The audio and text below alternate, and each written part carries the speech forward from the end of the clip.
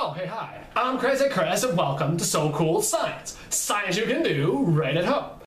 I'm just checking out this wicked cool crustacean. Oh yeah, and I'm going over today's science file. In today's science file, it says, how do you build a hermit crab habitat?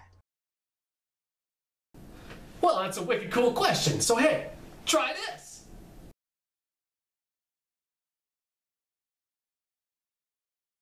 You will need a container, some beach sand, a few water and food dishes, some crab soil, a plastic plant.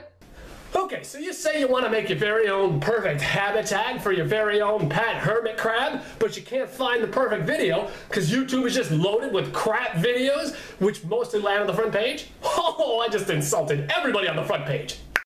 Okay, so guess what? I'm going to show you how to make your very own perfect crabitat. Yeah, crabitat, because I'm going to show you how to make the perfect habitat for your very own pet hermit crab. Crabitat. Hey people, it's no better when we do it with celebrity couple naming. Okay, you're going to start by getting yourself one of these 5-gallon pat holders. Then you're going to add beach sand to just half of the container.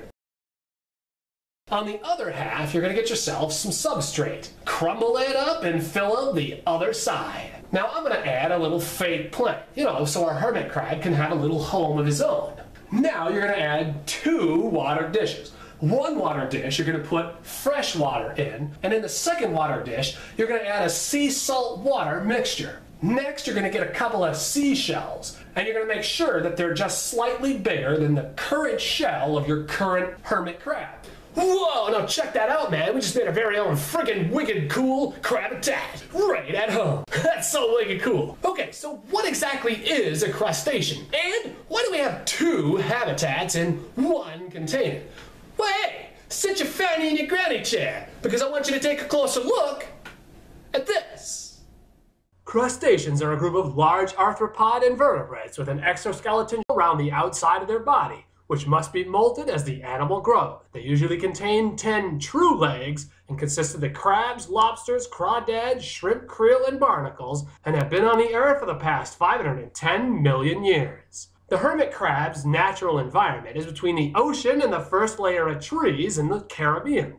This is why you have a mini beach on one side of your hermit crab enclosure. Since hermit crabs are crustaceans, they don't breathe air, but instead they breathe oxygen dissolved in water. The sea salt water dish is where your hermit crab will go to fill its shell with water so it can breathe while being on land. This is why it's so important to place your hermit crab in a warm, humid place, such as your bathroom, so it can stay well hydrated. Your second half mimics the tree layers where hermit crabs spend most of their lives. The fake thick plant mimics where a hermit crab would make its home naturally. This is why the soil side needs to be thicker, because hermit crabs like to burrow under the soil. Your hermit crab likes leafy vegetables and dried fruits. Some people think that barnacles are actually mollusks, but in reality, barnacles are crustaceans. Inside that clam-shaped device is an arthropod with an exoskeleton with 10 legs and gets oxygen from the water using gills.